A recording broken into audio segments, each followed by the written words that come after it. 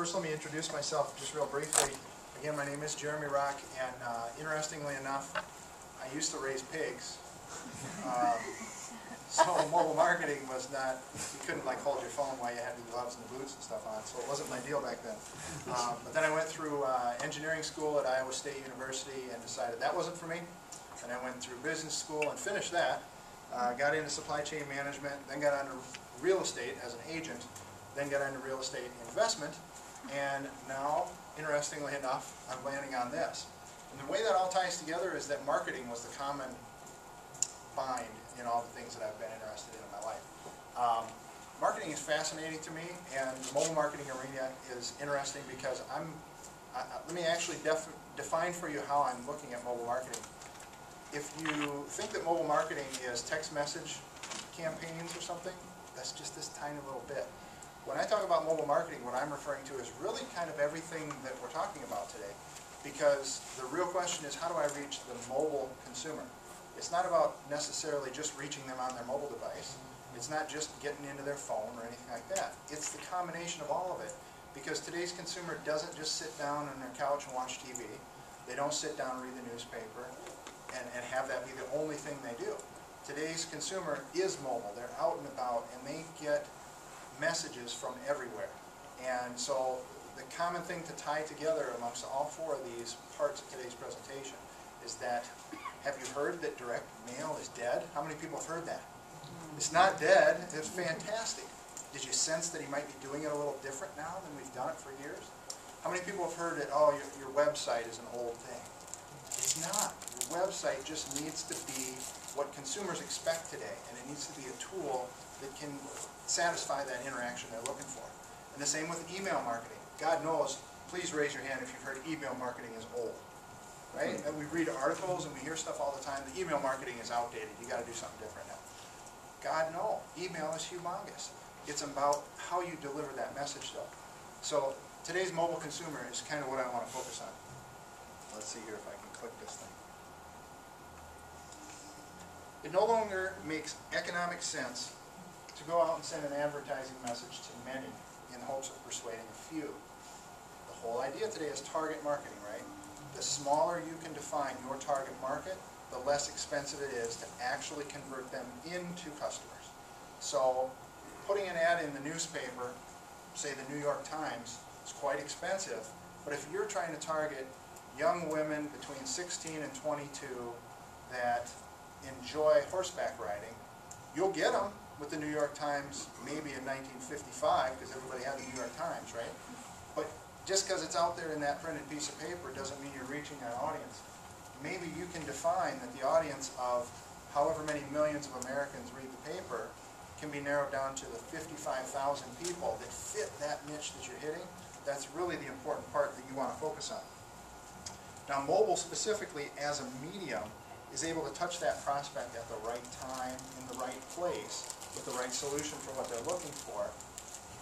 But it has to be part of the big puzzle. It has to be part of your overall marketing strategy. We need to understand why and how your audience uses technology, and then start trying to align your communications with them. Now, I'm sure there's somebody in the room who has full knowledge that their key customer is a very tech-savvy youth, and there's someone right next to you whose key customer is a 65 to 80-year-old retiree that needs somebody to manage their money for them so it lasts their whole life. Totally different audiences, but technology is touching both of those groups.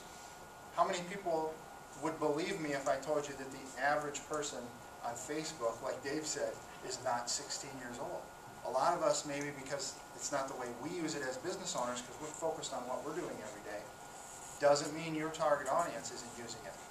My grandmother just turned 87, 88. She's on Facebook. She emails me, and she responds to my text messages. Strange, right? I never would have expected that just a couple of years ago. And honestly, this phone is smarter than I am, right? But it's become a part of my life. So pay attention to how your audience uses technology, and then try to step into those places. Smartphones. I think they might be reinventing the connection between you and your customer. If you could use that smartphone as a way to touch your customer with their permission. Please don't touch your customer without their permission. It's really getting a lot. Let me share a couple things with you. Did you know that more than 50% of consumers have their cell phone with them all the time? And when I mean all the time, I mean like it's on the toilet outside the shower curtain. Did you know that 70-some%, sorry I can't remember the number, literally answered a survey that said, I would rather lose my wallet than my phone, right? Which kind of makes sense, because look up the Samsung Nexus phone. It's got near-field technology. Google that and see what you think of that. Unbelievable stuff that you can just pay for stuff by going whoop, right across the checkout lane. And that will be all over the place next year. It's not like it's some crazy thing in China that we're not going to see for 5 years. Okay. Also, did you know that people respond to text messages within 30 seconds? And that's 95% of text messages they respond to? You can't say that for email in general, but now if you focus the email that you're using, you can get them to respond, right? Kind of like the pearls. If I give you a direct postcard that just says, hi neighbor, we'd love to do a refi for you, it's not going to be nearly as successful as, hi Jeremy, we see that you've bought your home 3 years ago. You probably are above 5%. Do you know you can save $26 a week if you refi right now, because we can get you a 3.75 mortgage, whatever, okay? It's about being focused. So that cell phone, that smartphone, is a tool for you to reach those clients, not by force, but by permission. Another thing I want you to write down, do a little bit of Google research, Google the word permission-based marketing, and just look at the realm of things that come up. Understand that everything you do, whether someone calls it that or not, is that. Today, as a consumer, do you want to be marketed to without your permission? How many people actually open a piece of mail that doesn't look like it's really for you? It goes right in the file, right? The round file. Email is the same way. Everything is the same way. So you've got to be focused. You've got to find a way to be permission-based, even if it is an older style media that's been around forever. Next thing I want to point out is that you need to focus on the core problem that your business solves, and then let people know that you solve it. Again, this is kind of the core of what we're doing. Today's consumer is looking for solutions to their problems, even when they're walking down the street, even when they are sitting in traffic on a bus, hopefully not when they're driving a bus. People want solutions at the moment they think of it. In fact, they might be thinking on the bus ride home from downtown, crap, I forgot to get that thing my wife called and asked me for, and they're looking on their phone to see where's the nearest place to get that thing when I get off the bus before I get in my car, or when I get in my car before I get all the way to the house.